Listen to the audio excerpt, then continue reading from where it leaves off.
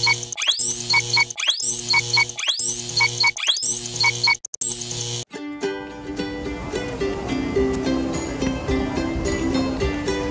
up guys, this is Renard Garcia back at it again, and for this video we're gonna talk about our ozone layer.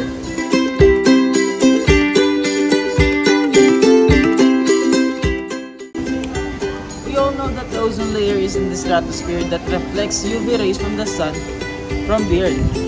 But if we continue our practices, it could be destroyed, which will disable the earth from sustaining life. So here are 3 easy advices that you can follow in saving our ozone. Advice number 1. Lessen the use of aerosols. This includes anything that sprays liquid droplets. A study shows that excessive use of aerosols can actually contribute to greenhouse gases. So, you might as well look for another alternative. Advice number 2. Don't burn your plastics. When burned, it contributes to greenhouse effects, which is a primary reason for our ozon's destruction. Advice number 2. Go for renewable energy.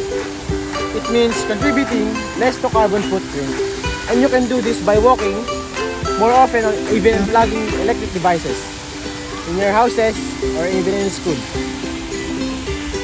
There's still a lot of ways we can do, and really, we need this initiative and discipline, because everything starts with us. In our little ways, we can make a difference for a better future, and it always starts with us. Leave our habits in the past so that our ozone can last. Thank you for watching.